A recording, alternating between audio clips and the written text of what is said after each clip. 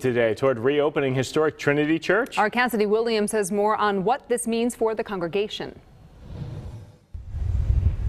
As each steel hip truss is put into its place, it's a sign of hope for the Trinity Church congregation. This is a type of a hopeful thing that helps each of us continue to heal. The 4 trusses replace the wooden beams that were removed in January, burned by the devastating fire 1 year ago. It's exciting for all of us to think that we are making this much progress in just over a year. That progress capturing the eye of photographer Albert Brown. I'm excited, very excited about this. Brown lives nearby and often can't help but stop to take a photo. It is exhilarating. I like to watch the progress.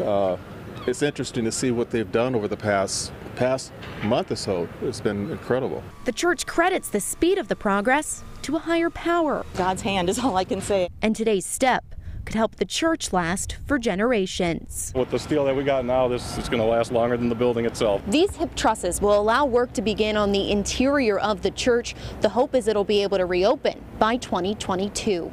Reporting from downtown Milwaukee, Cassidy Williams, Fox 6 News. And by